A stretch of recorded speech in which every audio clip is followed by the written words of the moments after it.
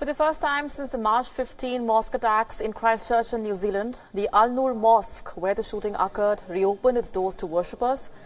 8 days ago, the mosque was the site of a gruesome massacre when a gunman opened fire, killing 42 unarmed worshippers. Today, Muslims once again entered the mosque to offer prayers. Many of them were survivors of the attack. Meanwhile, some 3,000 people walked through Christchurch for a March for Love rally that was intended to honour the victims of the attack.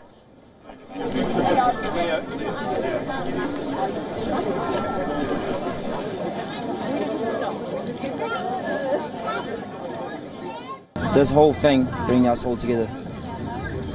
It showed that Islam has no terrorism, and the world needs to know that.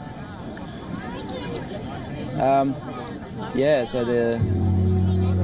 showed us that a lot of people came together and showed us the support, and that's how we mentally coping.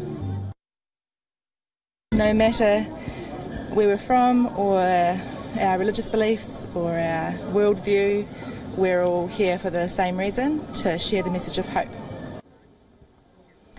Ever since those attacks in Christchurch, New Zealand's Prime Minister Jacinda Ardern has been receiving global praise for her courage and empathy in the aftermath of the attack. This includes her government's decision to alter the country's gun laws immediately. On Thursday, Ardern announced a ban on all types of semi-automatic weapons.